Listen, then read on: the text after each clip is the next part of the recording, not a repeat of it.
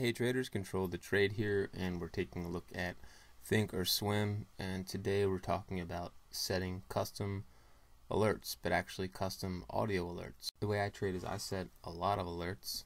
I like to know when price is going to come into a certain area so I can be alerted to see if there's a good opportunity for a trade.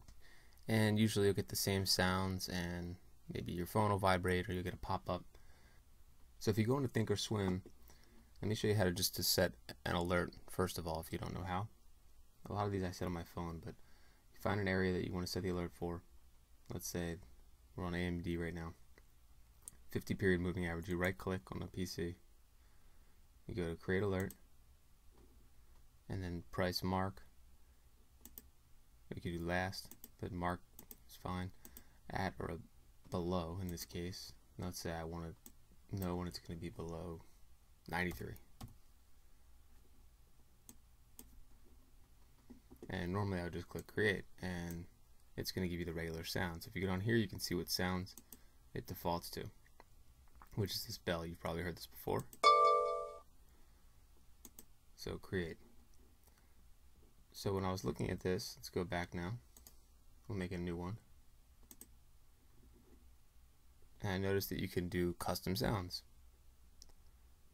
So when I realized you could just upload your own file, I just went to one of these free soundboard websites, and recently I hooked up my old Nintendo from like 1985 to show my kids, you know, Super Mario Brothers and other games, and I was thinking how the sound effects in that were pretty cool for alerts in a nerdy kind of way. So let's see if we can make my alerts sound like Super Mario Brothers, and it actually kind of works. So check this out. So instead of the same old boring sounds, now you can customize your own. So if you see these different options here, and then I already added all these, so you can click edit custom sounds and then add your own. So I have one left right here. Looks like you can do 9. So you go to change. I've already pre-downloaded these other sounds here. I think they're all .wav files. Just did the Price is Right losing horn recently. So let's put the fireball from Super Mario Brothers. And you can preview them all. You can preview them. And here's the coin, flagpole. Here's a good one for now if you have a good sense of humor. And here's a good one for when your price breaks a level, or even worse. Maybe you have some good news.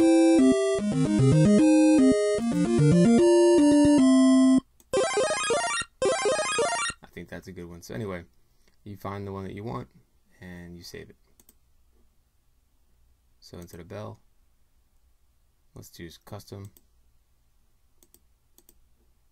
and then that'll be the sound.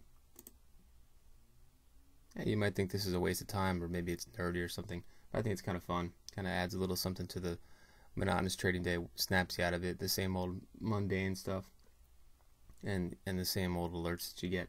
So if you can get real fun and custom with it, I think it could be a good thing. It can really get you excited and focused on your trade, especially if you're on a good run in either direction, and that sound might indicate to you that some good things are happening, and maybe you do different custom sounds, you know, based on the type of trade that it is, or the type of alert, how powerful of an alert that it is for you.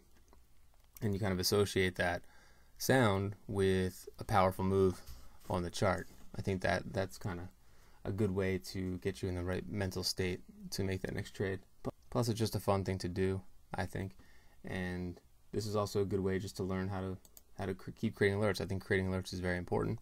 And the thing that alerts help with is just letting me know, or letting a trader know when there's an opportunity, and to take advantage of that opportunity based on the way you've charted and knowing what you're waiting for. Because it's a lot about, you know, of course it's about patience. So if you have those alerts, you don't have to sit there and stare at a chart all day either. So I hope this video was helpful to you, and if it was, please subscribe and like the video. And remember, don't let the trade control you.